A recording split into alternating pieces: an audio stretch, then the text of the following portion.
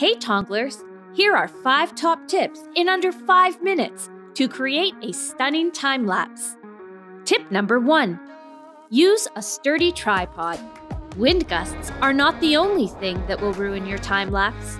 Using a sturdy tripod will reduce the effects of nearby vibrations in the ground and air currents, which can result in an offset image. Long exposure shots, where the shutter is open for several seconds, are sensitive to the surrounding elements. Tip number 2. Use a motion-controlled device.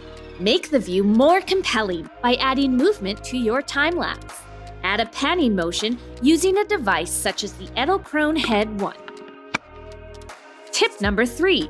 Shoot in aperture priority mode.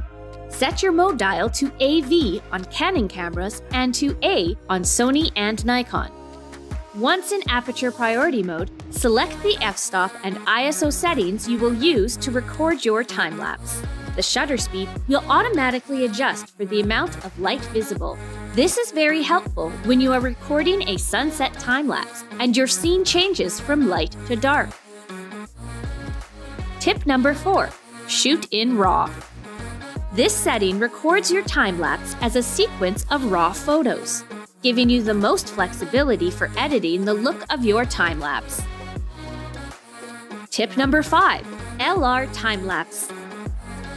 Polish off your masterpiece. For a smooth, flicker-free result, use LR time-lapse, which has a free version that allows you to process up to 400 images in length.